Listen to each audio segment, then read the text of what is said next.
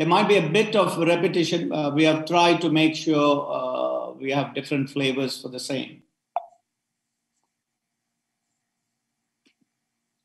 So this aim of this examination was designed as an exit in training assessment to find competence so that you can find out whether that person or whoever you're testing is able to practice as a day one DGH consultant in the generality of trauma and orthopedics.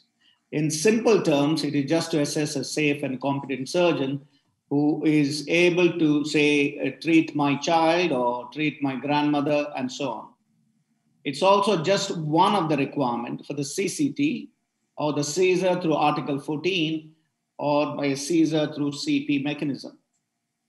Now, for those who are joining from abroad, and if you are going for the international exam, the same talk is relevant because we have the same kind of marking principles and so on, and you're tested on the same level. And remember, examiners are the gatekeepers. This is Mr. Fazal Ali, a good friend of mine and colleague, and he is now heavily involved at the JCIE. And this exam is such that the general public and the profession can have confidence in the standard of care available when a GP refers a patient to an orthopedic consultant.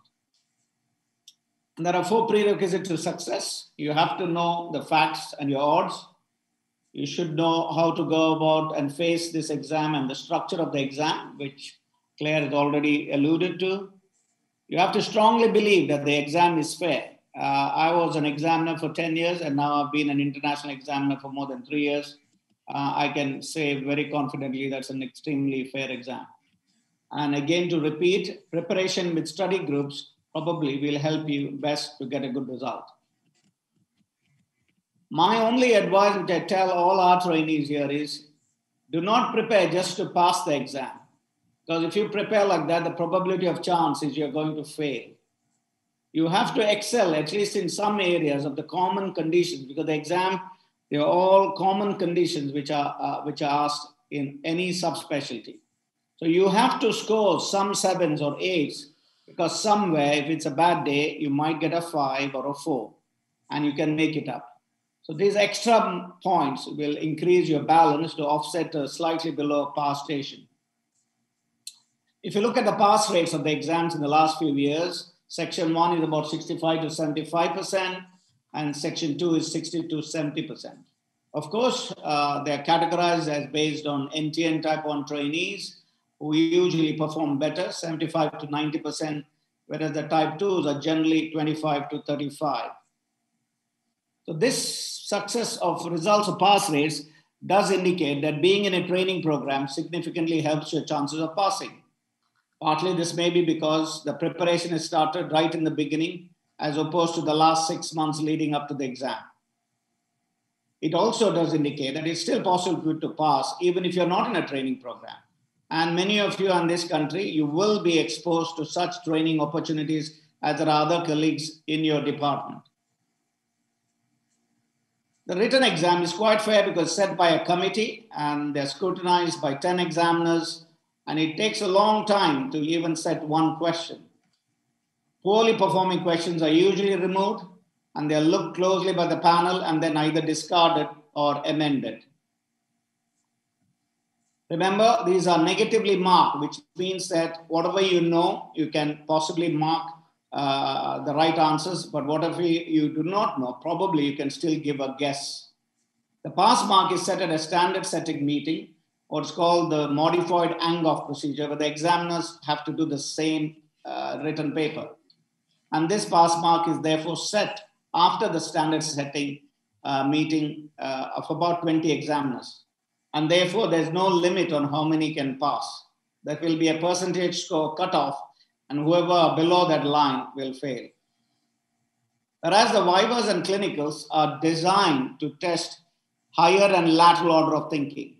The examiners basically want to discuss management of patients, both investigations and management, just the way you do in grand rounds, or how you would see a patient in clinic and appropriately treat. So they expect these candidates to be able to advise on treatment on that specific patient. rather than give a list of treatment options. So if an examiner says, how are you going to treat? You should start the line saying, I would like to, or I would ask for these investigations. So you have to change the way you talk, and I should be your favorite word depending on how the examiner has framed his question. So it's all about seeing whether you are a confident day one DJ consultant who can make proper decisions. And for the vivas, remember all the examiners meet the day before and they do a standard setting of all the questions and images. And therefore, all the examiners are also, the next day, are assessed by assessors while they're examining you as well.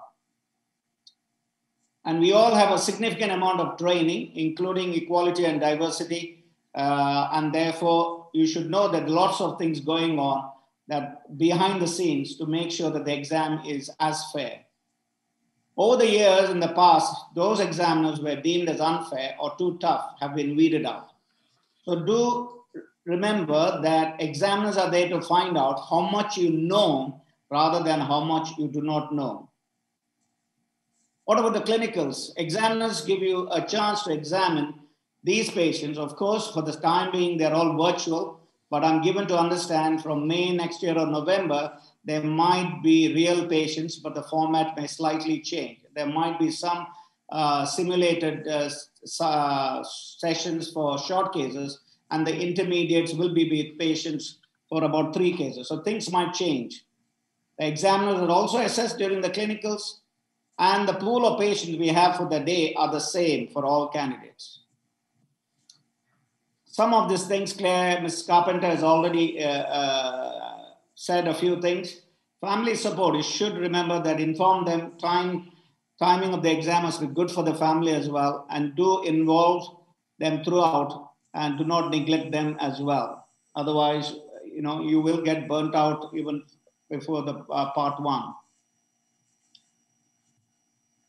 Having a revision group does help. When I went for the exam in 1997, we were 5 of us. I think 4 to 5 is the best. And you may have to save some money to spend on courses, which Claire has kindly put up in her slides, books, hotel, nanny, and so on. Remember, this is a marathon, not a sprint, so you have to start very early and prepare very well. I think statistics is something which is important. I've just put this in as an addition, just as a reference for you for statistics in orthopedic papers. Do stay in a good hotel, but do not stay at the same hotel as the examiner. On the day, do not keep on reciting things of ABC, ATLS, and so on. Listen to the question carefully because everything is to answer to that question, and they are very specific. And if there are props and so on, or there's an iPad, don't try to touch or use your pencil on an iPad or a computer. James, if we could hurry up, please. We're running out of time. I'll just finish here. How to pass the clinicals. Examiners are looking to see that you have done particularly the examination technique. They look at how respectful and gentle you are and all the other basic things you normally do in clinic. And do follow Apley's look, feel, and move. And always remember, all for lower limbs, stand your patient. And also look on the JCIE for the marking system. It's all there from 4 to 8. And examiners are urged to use the whole spectrum of marks. And because there are 96 marking episodes, the pass mark is 576. So this is very important why you should get 7s and 8s. And remember, the examiner's fallback is this candidate suitable to be a day one consultant. So therefore, kindly look the part on that day. Thank you.